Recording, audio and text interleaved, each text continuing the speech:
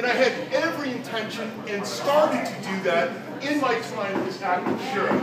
And I reacted very stupidly and wrongly, intensely, to a quarrel with my wife on December 31st over a long-standing issue we've had about trips to Venezuela and the duration that they would be gone. And what I did, I've taken responsibility for, and I accept that level of accountability.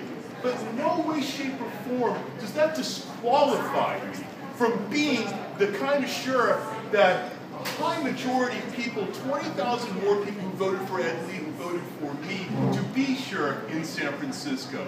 And I think it was evident that in our inaugural, in front of nearly 1,000 people in the Herbst Theater, I know so many of you who were there, you know this. In our inaugural, we laid out what our platform was. We made it clear that it's time to really sort of adopt the very philosophy that the Jim Crow laws that were vanquished yesteryear about what it meant for segregation is very much alive and well in the jail system here in San Francisco. When I look at a disproportionate demography of African Americans and Latinos, a black and brown population, no different than any other county, but I expect more of San Francisco.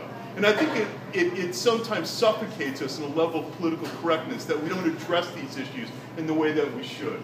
And in the same way, the police department, who I think who should be more engaged in the community, and in pockets of time they are. I also believe that the sheriff's department serves as a healthy reminder of what it means to have a more engaged police department, which is why I made that clear in my inaugural. That's exactly what we wanted to do.